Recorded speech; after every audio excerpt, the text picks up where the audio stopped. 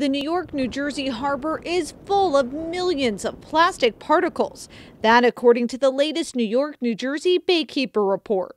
There are about 165 million plastic particles floating at any given time in the estuary. The nonprofit, which focuses on water quality issues from as far north as the Tappan Zee Bridge to Sandy Hook Bay, collected samples from March through August of 2015.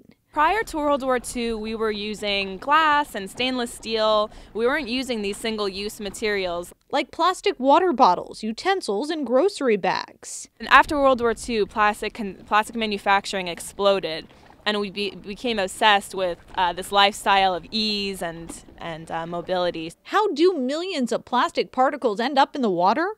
Factors like improper waste management practices, littering, and stormwater runoff, says communications associate Sandra Miola.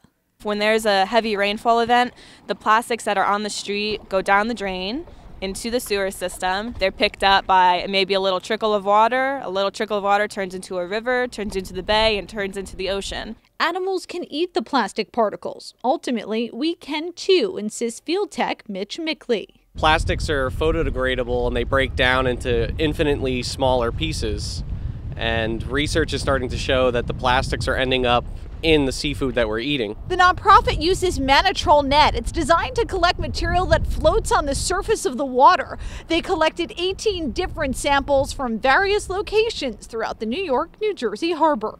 The team then took the samples back to the lab at Rutgers University. We use an oxidation process where we use sulfuric acid and we essentially oxidize all of the organic material, and we're left with the plastics. About 85% of the particles counted were microplastics. Microplastics are any plastic particles that are less than 5 millimeters, which is about the size of a grain of rice. New York-New Jersey Baykeeper will collect samples again this spring. In Keyport, I'm Wanko. NJTV News.